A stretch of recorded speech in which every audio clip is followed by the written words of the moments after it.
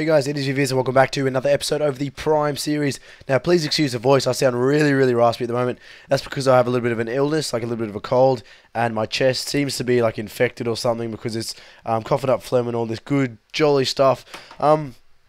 But as you see, I'm at Player Own Pause right now. I'm going to be kicking this episode off with some exciting stuff, and as you can tell in my inventory I got some Rocktails because I just logged on to send off my ports, and I found out that my last scroll mission that I sent off was the last one I needed to buy me some Rockatil Soup. So I'm going to quickly head over to the Grand Exchange and buy some more Rocktail because I'm running a little bit short, and I'll be right back. So let's go buy me some Rockatil Soup. Now I don't know if I'm going to be using these Rockatil Soup all that much.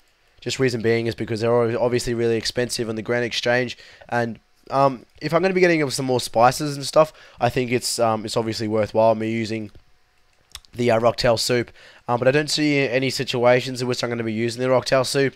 If I'm ever going to try like a next solo or anything like that, I think I'll need them, but I won't really need it for anything else, I don't think.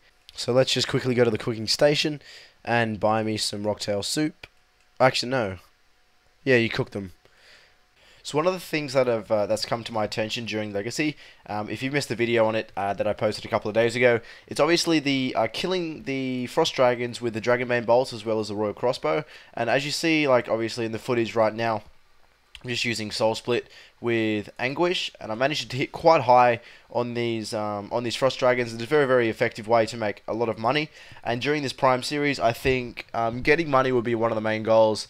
And how I'm going to be doing that is doing some Frost Dragons, some QBD, and any sort of bossing in which I want to do. So that's with the Cowfight King, but I haven't really done too much of the Cowfight King.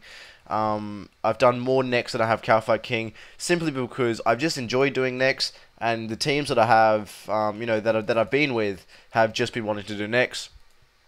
So I want to kind of dig into the realm of Cowfight King as well, because I believe that the Cowfight King will be quite a bit of fun as well, because it is a very good boss. I've killed it a few times before in little teams and such, but yeah, it's definitely something it's definitely something that I want to be doing. And this guy's going to ask me a quick question. And this guy's wondering what the best bones, the best bones GP to XP is. And I said Infernal Ashes. I was doing Infernal Ashes to 95 or 92 prayer, and but the difference between that and the difference between Infernal Ashes and Dragon Bones wasn't too great when I did it. So that's why I did Infernal Ashes. But I was very poor on money at the time. So I stuck with the Infernal Ashes, and I managed to get 95 and 99 prayer quite easily. And then as soon as you've got your herb, law, and prayer skills out of the way, you're basically smooth sailing for your max total level. Little shout out to Josh as well, Mr. Mumbo Jumbo, that was just logging into the world. How you doing, Josh? But if I was to give any sort of advice while killing the frost dragons, I highly recommend bringing the magic notepaper as opposed to the yak.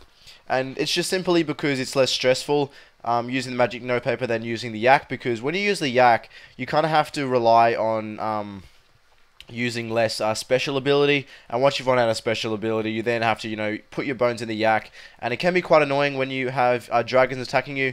Of course, you can just use your bones on your yak as well, but it's much more relaxing just using a magic notepaper. And considering the frost dragon bones are about 16 to 17k a piece, and then the magic notepaper for about 1k a piece, and I have 1800 magic notepaper, and I didn't pay a single cent for those because I got them off the Squeal of Fortune. Now especially if you have that, I do recommend bringing the magic notepaper just to save you a lot of hassle. So I think during this series, one of the things I'm going to be trying to do is get 2 sets of void. Now I've got 2 sets of void tops. Well, I've got 2 void tops, 2 void bottoms, and I've got the void gloves as well. So all I need to get is placeholders for the 3 different hats you can get, so the mage, rage, and melee ones. And now the reason I want to do that is just to have some sort of nice looking PVM, I guess, tab in my bank, and it would look quite nice having the It'd look quite nice having 2 sets of void as well as like all of the supplies and stuff at the top. So that's just kind of a personal thing that I want to be doing. And what do you guys think about this little rhino as well? Because in comparison to the yak, I think the rhino holds exactly the same as the yak if you have 96 summoning, I'm correct. And you also get You also get 5% bonus experience with the white Royal Rhino. I thought it was Lawyer Rhino, but yeah. So you get 5% bonus experience with the white Rhino, and you get 10% experience with the black Rhino.